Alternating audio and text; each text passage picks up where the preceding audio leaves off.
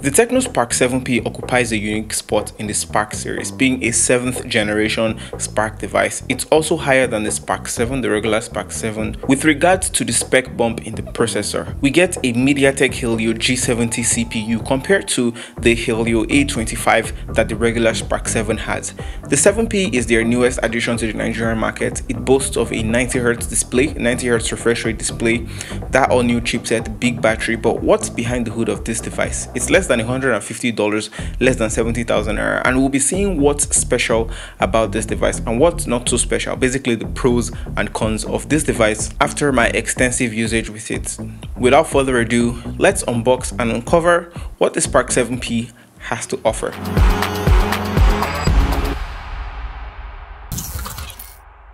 Taking the nylon off the box brings us closer to how it looks in terms of packaging. TECNO did a better job with the Spark series, adding some subtle patterns onto the box. There's a gigantic Spark text and of course specifications at the back of the phone. We're going to tackle every single one of them, so stay tuned. Inside the box is where we get the smaller, thinner box with labels on that, that looks like the documentation and the case. On the back of it is where we get the SIM ejector tool, and when we open up the box, we do get the 12+1 month warranty and the rubber case that comes with the Spark 7P. Next up in the topic of discussion, the Spark 7P itself. TECNO highlights these features: the 90Hz refresh rate Helio G70 16 megapixel AI triple camera, super night mode, smile snapshot, and the large 5000 mAh battery. We'll come to the device later, but let's check what else is inside the box. The regular charger, regular USB cable, and it's not USB-C. And we also get headphones that aren't the in-ear kind. After the wraps are off, the back of the Spark 7P is seen here in its blue color. It's one of the 4 colors that you get on the 7P called the Alps Blue. The other colors are the Summer Mojito, I don't know how it's pronounced, Spruce Green, and Magnet Black. The design of the Spark 7P also borrows from the Realme X7 Pro's design, which has a Dare to Leap label on the back. Here we have just the name TECNO Spark on the back of this device as the inscription here. It took just over a minute to set up the Spark 7P, and we entered the device with iOS 7.6.0. This is an Android 11 device as well. At the top of the Spark 7P, there's nothing there. On the right side is where we get the power button and the volume rockers. The bottom section has the headphone jack, the microphone port beside it, the USB port, and the speaker grill. One thing I also noted is that it's not a single speaker, thankfully, thank God. It's actually a dual speaker. I tried so many times to see if I could block one speaker and the other speaker would not sound. It's a dual speaker, that's good. The left side has the dual 4G nano SIMs and micro SD card slot. I like how the polycarbonate meshes with the camera bump, which, make no mistake, it's also polycarbonate on the camera section. TECNO really tried with the design of this entry-level device, the Spark 7P. Plastic is of course very durable, and this phone would definitely stay functional even when it falls, when it drops. The rubber case also fits very well on this device, so the design on the back still sits intact, as well as the cutouts that you get. The phone also comes pre-installed with a screen protector, for extra safety against scratches, but it can get in the way of certain things. The first thing I did when I set up the Spark 7P was enter the settings and check out the settings for the 90Hz display.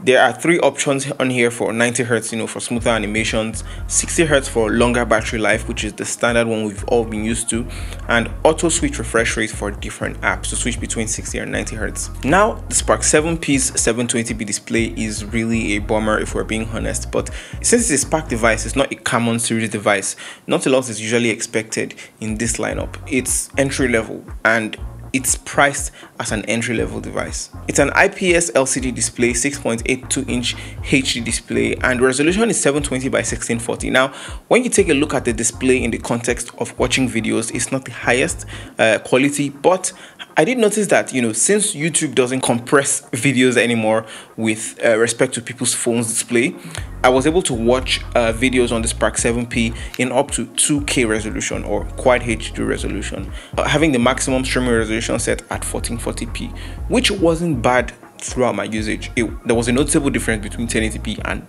the higher quality. One thing is for sure, in the MediaTek documentation page, the maximum resolution for this processor is 2520 by 1080p.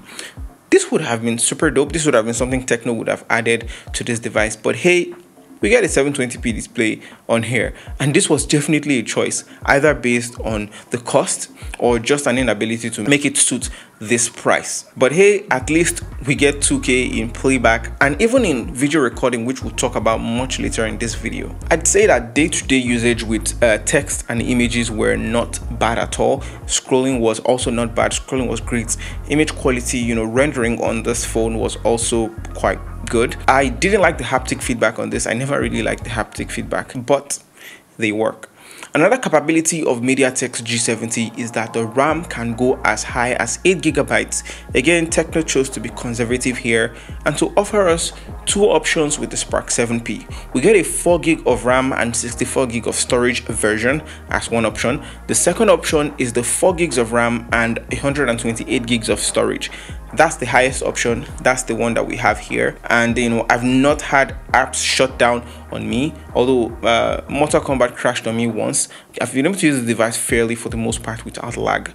My major pet peeve or annoyance with this TECNO Spark 7P, and it's something I highlighted in my Infinix Hot 10 Play review, the bloatware serves a little too much notifications and ads. You can uninstall all of the apps, but that will be bothering you. But keep in mind that you have to uninstall them again once you get an update to the software on here. It's just a lot of apps, just a lot of bloatware, just a lot of notifications. And speaking of software, we've got Android 11 OS on here.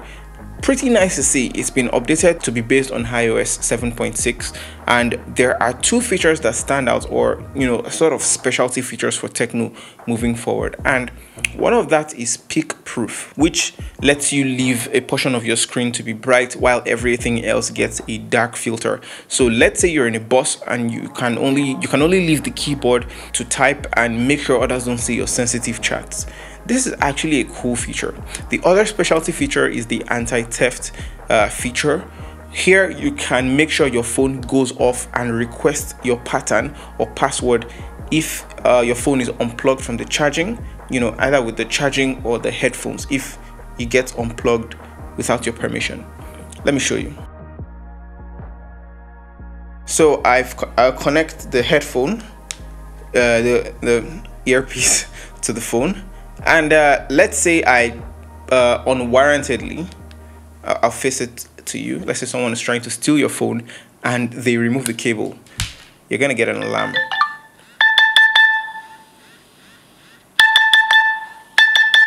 Yeah. Until you unlock your phone, it's not going to stop sounding, which is a great anti-theft feature. Like, quite cool. It makes that loud ringing sound until you enter the correct pattern, fingerprint or password, or your face unlock. The whole device closes, everything defaults to the lock screen. That's some extra level of security for your phone, in case you might be in a bad situation of someone trying to steal your device. And I thought it was quite cool. I thought it was very useful. These are actually cool and useful features that lean more towards the useful rather than comical or gimmicky or impractical features.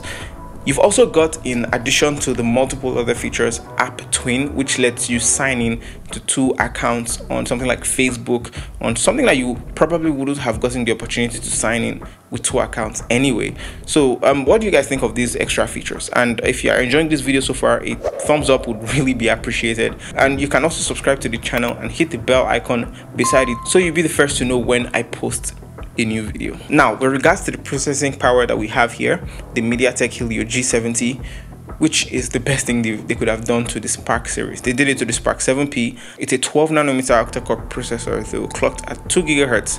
Graphics processing is the Mali G52 as well. This processor is designed for gamers in mind, as seen on MediaTek's website, and that's the main focus, sort of. It's indeed rendered gaming better than the predecessor I've ever used for the Spark series. I played Mortal Kombat and Call of Duty for over 30 minutes.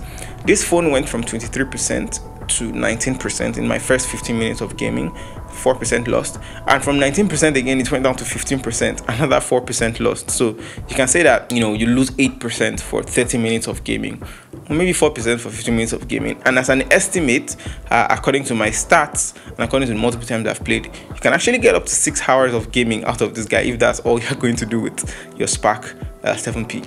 Also, something I noticed with regards to the speaker is that sound also not only comes out of the bottom, which I mentioned, it comes out of the earpiece section. That's cool indeed. It's a cool improvement from the previous generation, and I keep saying it's a cool improvement because the Spark series haven't really had that. Correct me if I'm wrong. With regards to the battery as well, compared to the regular Spark 7s, you have 6000 mAh on the Spark 7. Here we have a lower 5000 mAh battery on the Spark 7P. This wasn't bad in my usage. However, I mostly found that this device was dependable considering how you use it, and also considering the fact that we have very little electricity here in Nigeria. Also, with regards to the regular charger, you would need about 2 hours to charge this device, which is not the most amazing, but it's a 5000 mAh big battery. It means you don't have to always worry about charging it, to be honest, if you're not using it too much for gaming and stuff like that. You also get a charging indicator when you plug in the charger here. This phone is taller, 6.8 inches compared to the 6.5 inches on the regular Spark 7, and because of what I believe is the design alignment, the fingerprint reader is positioned a little too tall, so you have to kind of stretch to reach it somehow if you don't have big hands. Now, what do I think of it?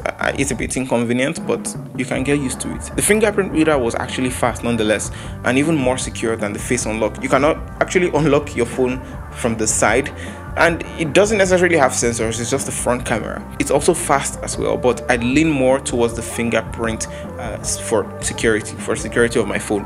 However, it's just a bit too tall. That's the only complaint I have.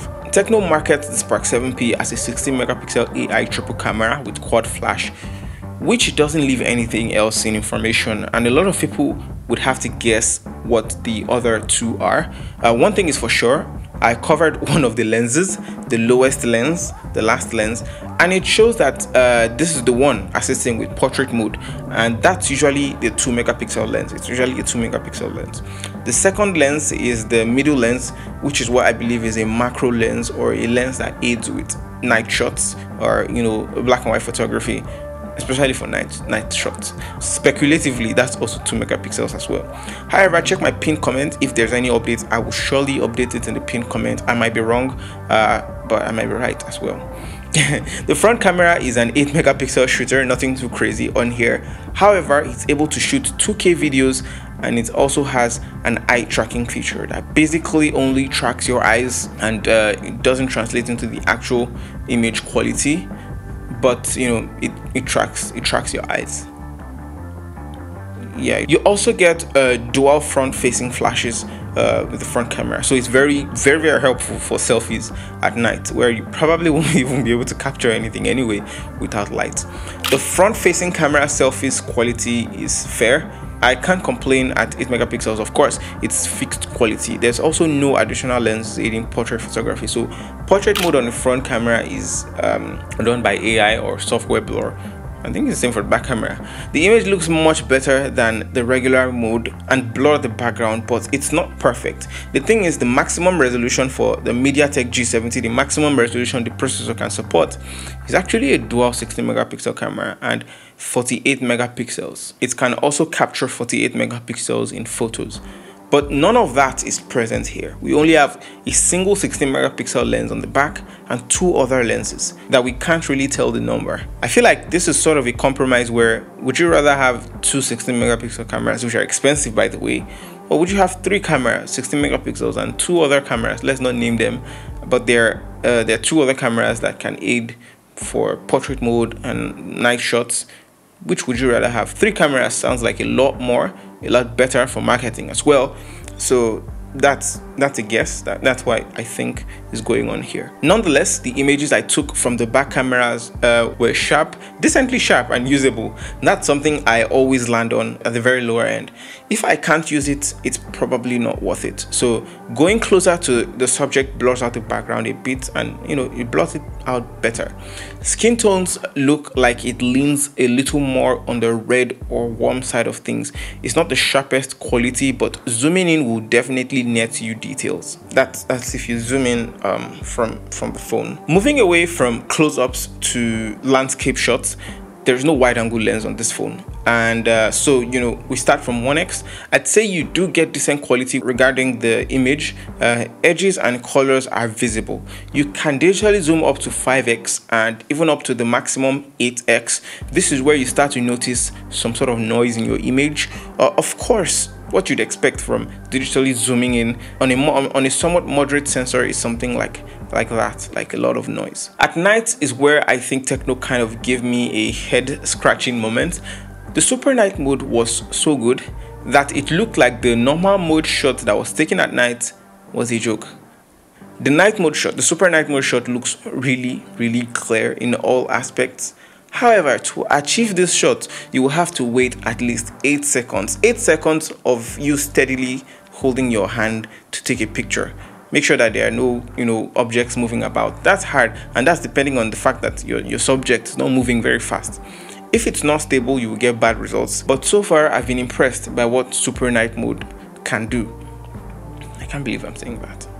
When it comes to the video, it's interesting to note that both the front and the back cameras can shoot at 2K at the maximum. You are also able to do slow motion, but you would only end up with a 720p video. So I don't know why you would want to shoot slow motion in 720p. This option is hidden in the cameras menu until you swipe up, and you can also see other modes. 2K video was hands down better than 1080p. Obviously, what should you expect from something that's 2 times the quality? I also tried it in a broader landscape. Here I must say that 2K quality shows that it's better all the time. Keep in mind that you might not be able to see and appreciate the full quality of this until you remove the video from the Spark 7 to your laptop. You can't really see, you might not really be able to see the quality from your own phone directly because the 720p display, but you will slightly be able to tell. Anyway, one major area you would easily tell the difference is in the zoom. When you zoom in on the video, when you zoom in 1080p, it looks like it has just so much noise, while the 2K seems much better. But hey, none of them are actually stabilized images or videos, but they're sharp though. Videos at night were very grainy and not the best, coupled with the amount or lack of stabilization. Same thing is seen in the front camera side of things. However, imagery is still very visible. I'd like to conclude with a few things I didn't like about the Spark 7P and some things that I like that will definitely make this a choice for people. Starting with the negatives, starting with the cons. I didn't like that HiOS is still dated with the user experience. HiOS has potential, but it's not using it, and it makes this 90Hz display look less than appealing. Speaking of things that are less than appealing, the amount of bloatware is actually unacceptable. I think the device would be better off without the apps, the bloatware. I don't think anybody's asking for their new phone to have all those apps. Also, unfortunately, TECNO didn't at least add a USB-C port on here. Probably might be expensive, or probably might be a thing that they're trying to do. I don't know why. For something that's almost 70,000 naira. Anyway, I wish we had a USB-C port on here. We still have the same accessories. This is probably a price decision that would save TECNO a lot of money, but the users who will end up buying this phone, they may not actually care. At least the phone still even comes with a charger in the box, unlike some of the big brands actually. Wow. Now that I think about it. With regards to the positives, the Helio G70 is a big step up. A dedicated gaming processor for the Spark series is a good move. I also like that you now get 90Hz display, 90Hz refresh rate display on here on the Spark device for what's meant to be a budget lineup. And as someone who is into design, I'm also a fan of the design at the back, the TECNO Spark at the back with the Real Me inspiration. The Real Me inspiration shows on the back here, and it makes a Spark device stand out in a way. You have the tiny things like the stereo speaker, which was actually unexpected for me. I thought it would be a single speaker like everything else, and it's something we've not had on Spark devices for a while. Again, correct me if I'm wrong.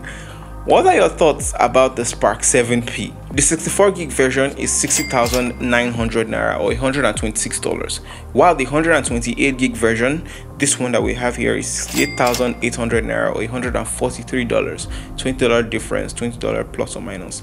Let me know your thoughts in the comment section below about what you've seen in this device, and if there's anything I missed, please ask me in the comment section below.